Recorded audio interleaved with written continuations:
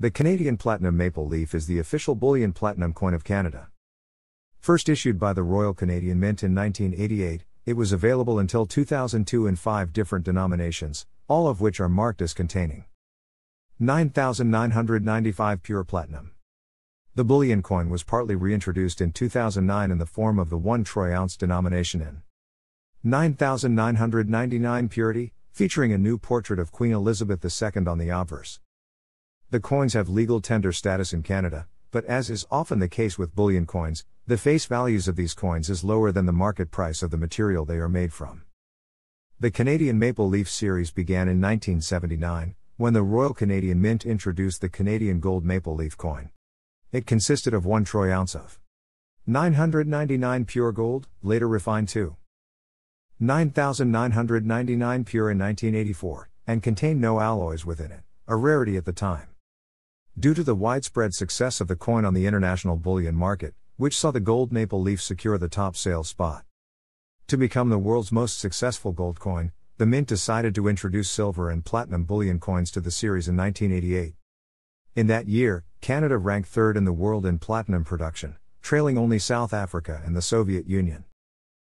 The production of platinum maple leaf coins began on September 22, 1988, at a special striking ceremony organized by the RCM, where the first Canadian silver maple leaf was also made.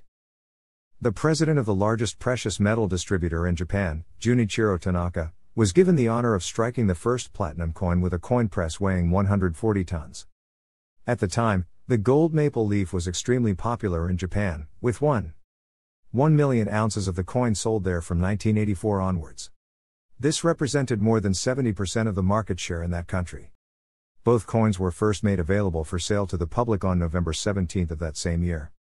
The platinum coins were made of 9,995 pure platinum in 4 denominations of different sizes, consisting of 1 troy ounce, half an ounce, 1/4 of an ounce, and 1/10 of an ounce. Bearing the face values of $50, $20, $10, and $5, respectively.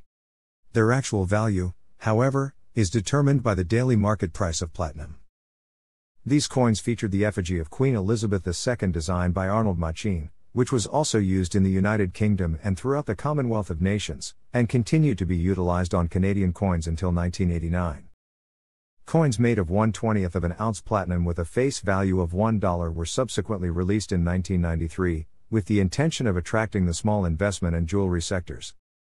On December 15, 1988, almost a month after the platinum maple leaf was first sold, Ford Motor Company announced that it was testing out a new material for its catalytic converters that would replace platinum.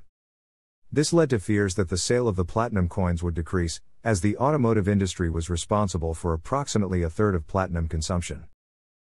Although the sales of the platinum maple leaf more than doubled from 1990 to 1991, increasing from 18,000 ounces to 39,000 ounces, this was primarily because the price of the precious metal had dropped substantially.